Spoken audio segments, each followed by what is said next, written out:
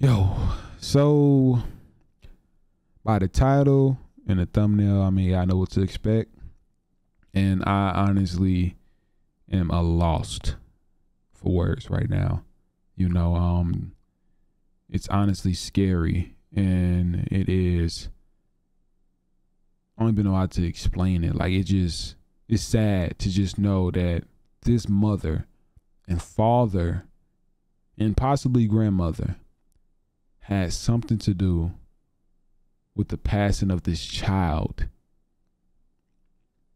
And I haven't had a chance to watch the video yet, but just to know this little girl's, like, her age. She's a child.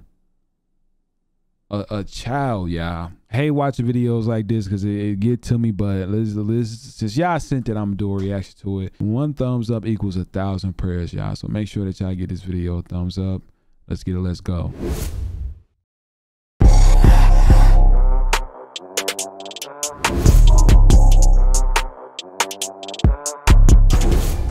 Mum, daughter, smiles and dances is what Nicola and 3-year-old Kaylee Jade Priest would present to the world on TikTok. A normal mother and daughter having a laugh through the pandemic, trying to make most of what time they had together during lockdown. Once the cameras turned off, however, a grim reality away from the smiles would soon begin.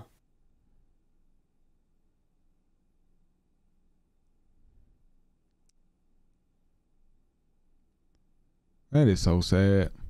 Honestly. Like, I wouldn't even know what the point of it would be. Got a dang cancer stick in her mouth.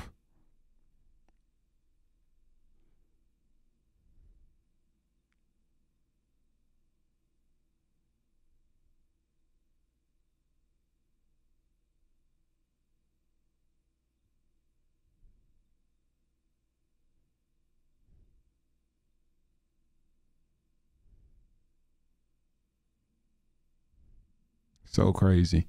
A little person relying on you, and this is the stuff you do. So I guess this is surveillance. I wonder what they finna probably survey what happened throughout the day. Where it started.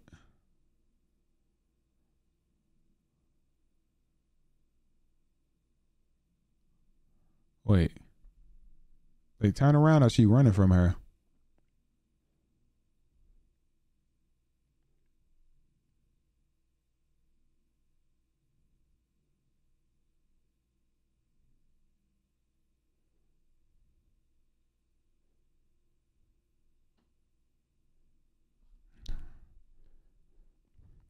Man, this stuff's so sad, y'all.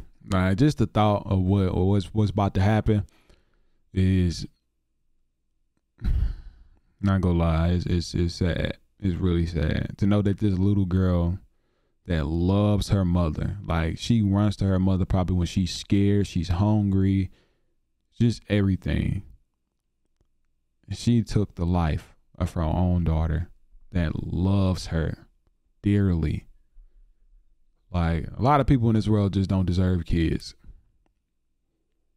I'm guessing that was the end. What you've just witnessed is Kaylee Jade's last day out at the park before she would go on to be killed in her home by either her own mother, her mother's boyfriend, or both of them. She had been subjected to months of horrific abuse previous to this, and in that clip itself, police would come out to say that visible bruising could be seen and untreated bone fractures were present. But let's have a bit of a deep dive into this case and see what exactly went down on that summer's evening in the Kinghurst area of Birmingham. On the morning of the 9th of August 2020, emergency services had been called to Kinghurst House in Stonebridge Crescent. When both paramedics and police arrived at the scene, they found Kaylee laying lifeless in her room, and she would go on to be pronounced dead at around 11:25 AM. But first responders said something didn't feel right about this situation because a 3-year-old girl with no underlying health conditions had just been found deceased by her mother, and there was visible bruising. So they decided to call detectives to the scene. Oh, for real? Once they'd been called over, Nicola would go on to be arrested so police could get her account of what exactly went down. And she was treated as a suspect because she couldn't explain what had happened to Kaylee. Police would let her go though, presumably on bail, and then a series of TikToks had been made. A tribute TikTok was posted with the caption, R.I.P. my baby. 10 days later on the 17th, she can be seen crying and lip-syncing the lyrics to the song To My Parents. The lyrics go, "I'm sorry, mum and dad. I know I messed up bad. Should have done better. I'm sorry, mum and dad." This is more than likely a crocodile tear appeal though to her parents to say that she should have been a better mother. 4 days later, another tribute post was made to Kaylee with the caption, "I love you so much, darling. Mummy will never forget you ever. R.I.P. Angel." But then only 1 day later, the social media narcissist would post a TikTok's dance challenge video with the caption, "Way too serious, laughing face, dancing always helps me." 1 day later on the 23rd, she would post this video with the caption, "Love my makeup purchase, everything goes perfect." That would be the last video uploaded to her TikTok account, so we can presume a short while after this, the police would have finished their investigation, and Nicola and her boyfriend at the time, Callum Redfern, were charged with Kaylee's murder. You see, the investigation had been opened after the results of the forensic post-mortem. It revealed that Kaylee suffered a number of significant injuries to her chest and abdomen area. She had also suffered severe internal injuries during an assault and was recorded as having small tears to the brain and a punctured lung. This was the result of heavy blows, possibly kicks or stamps, and a punch or a very hard slap to the head. Some of her injuries showed signs of healing and were dated back 2 weeks before her death, suggesting she had been a victim of physical abuse before.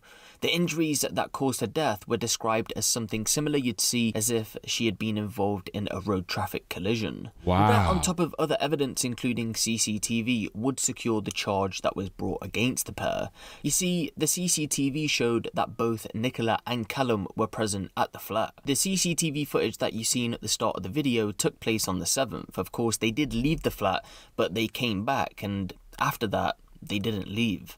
Callum turned up on the 8th with a friend and would go on to leave at some point later, but police said the time frame that Callum was present is when the assault took place, and ultimately Kaylee died, so the pair were charged. Both would go on to deny the murder charge, the lesser charge of manslaughter, allowing the death of a child, and child cruelty, so a trial was held at Birmingham Crown Court in June of 2021.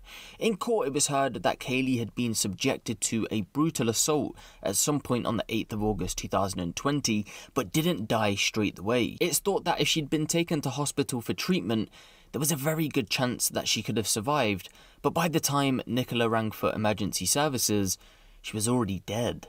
The prosecution said the catalyst to Kaylee's death may have been Kaylee interrupting Nicola and Callum after they were noted as spending, quote, time alone together in the bedroom. Now, although both of them were on trial for Kaylee's murder, they both tried to pin it on each other. Talking of previous history of abuse, Nicola would say that on one previous occasion, she recalls hearing Callum punch Kaylee, and on the day in question, she says that she went for a cigarette while Callum was putting Kaylee to bed. Within the time that she said she was gone to smoke this cigarette, she went on to say that Callum had smacked Kaylee for biting him while he was helping her put her pajamas on, although there was no visible bite marks on his hand. Callum would try and pin it on Nicola in police interviews, but ultimately he never gave evidence in court.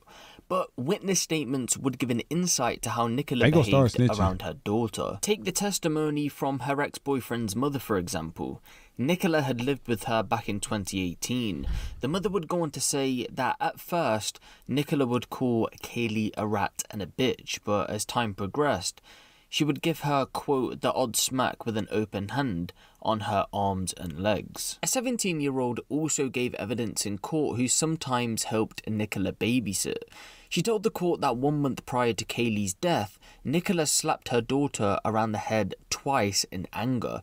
The first time was because she asked for food, and the second was because she placed a blanket over her baby brother's face. In court, Callum's friend would go on to give evidence. Remember, this is the friend who turned up at the flat with Callum on the day of the attack. Crazy. He would go on to say that he didn't see any violence take place and that, quote, the normal routine went down. But he did go on to say that after wanting to leave the property for quite some time and Callum not wanting to leave, out of nowhere in a hurry, he said that he did want to leave and so they left. The court was told of how Kaylee's room wasn't the best living conditions for a small child.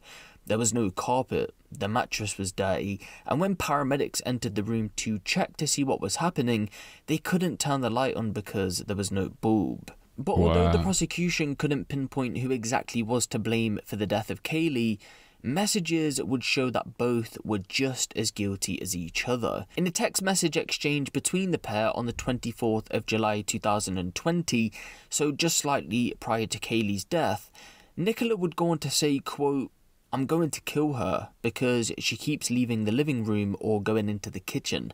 So I've hit her and smacked her for shitting in her nappy." Callum responded, "Good, give her one from me." To which Nicola said, "I will, babe." 3 days later, Callum messaged Nicola saying, "I'm going to keep that little brat away from me, sick of your spunking daughter." But after a trial at Birmingham Crown Court, both were cleared of murder, but were found guilty on the lesser charge of manslaughter. And Nicola was also found guilty of child neglect in relation to Kaylee's past injuries. For this, Nicola was handed a 15-year jail sentence, and Callum was handed a 14-year jail sentence. That's sad. But once again, another story of how a parent has gone on to kill their own child. We have been going over some similar stories over these past few weeks. But the one person who Kaylee relied on to protect her ultimately would be the one she needed protecting from. I mean, even Nicola's own mother had contacted social services to tell them about the abuse that was going on, but it's unclear if any action had been taken. Nicola's mother would also give evidence in court against her own daughter in the hopes of seeing justice for Kaylee. I'm unsure why a mother would go on to abuse and kill her own child though. Someone she had carried for 9 months just to ultimately put them through months of abuse, which resulted in lots of injuries, including 19 fractures to the ribs. Wow. I just don't understand how you could do that to anyone, let alone a child, and that child being your own child.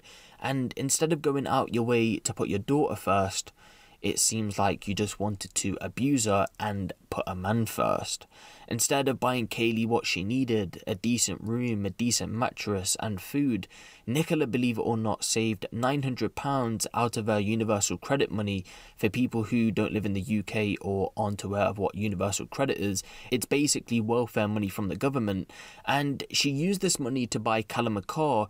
But the thing is, Callum didn't even care for Nicola, because on top of what he had been saying about using Nicola for sex, he took the £900 and pocketed 300 of that, because the car only cost £600. Wow. But give the video a like for more crime related content like this. Man, that is sad. And it's so messed up to know that that little girl, they probably like did that to that little girl since she was born. And it's so sad. That's why I feel like personally, not everybody deserves to be parents. Like everybody in the world is not ready to be parents. The fact that these two crazy individuals in only 15 years doing state time, 15 years in state, that's like 5 years. That's like 5 to 7 years they gonna be out in state time. Good behavior. They need way more justice than that. Like that little girl was literally put through hell, like probably since she was born and brought into their life. Just imagine the person that you look for when the most scariest, the most dangerous, the most just not sure of time is the person that just constantly like hit you. That little girl probably got hit and put on punishment in all these dangerous situations. Then when her mama called her in there, she probably hugged her mama and kissed her and said, "Mom, I love you." And it honestly brings tears to my eyes to know that they would do something like that to a little child, a little girl. They didn't have nothing to do with anything. She just born into this world that she didn't ask to be born into, especially with the type of parents. And the fact that they took her out, that little girl had to literally experience trauma her entire being into this world. I just wish it didn't happen like that and she was able to be with a family that loved her, because kids give that unconditional love no matter what goes on. And it just hurt my feelings, man. It made me sad. It put tears in my eyes. Honestly, because I got little sisters, you know, and I will have children one day, like in my life. And I know that I'm going I would really want to give to my children the world. And I couldn't imagine laying a finger. I don't even want to whoop my children, even though they probably gonna need to get disciplined. It would hurt me to see that the person that loves me the most would just cry. And I'm gonna have to stop talking about this before I get emotional myself, because it's just thinking of just hurting a little child. It's wild. Unlike equals 1,000 prayers for this child. Let's go.